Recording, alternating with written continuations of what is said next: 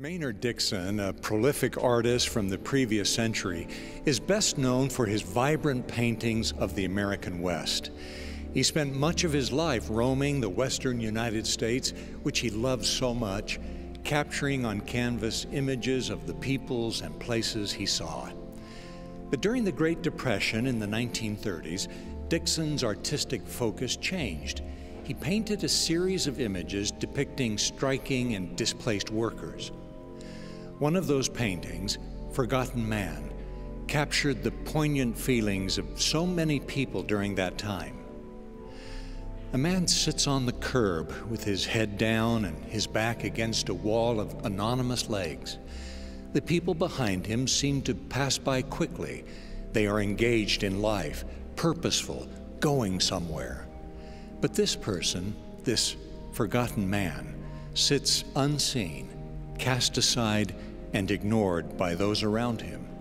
He seems dejected, worn out, exhausted with life.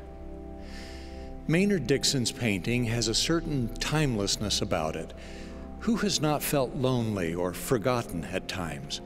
Sometimes it seems like everyone else is moving forward, productive and successful. Meanwhile, we may feel that the world is passing us by, that we are forgotten. At such times, it's helpful to remember that no matter how we are treated by others, we are never forgotten by God.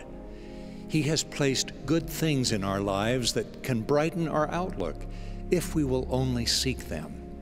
He has sent us here with a purpose, to bring goodness to our little part of the world. We can start by realizing that we aren't the only ones who may feel forgotten. We can notice the unnoticed. We can strive to do something each day, perhaps some little thing that helps lift someone who is down. We can do our part to help ensure that there are no forgotten men or forgotten women. If we can do this, the seed of hope will begin to take root and grow in our heart.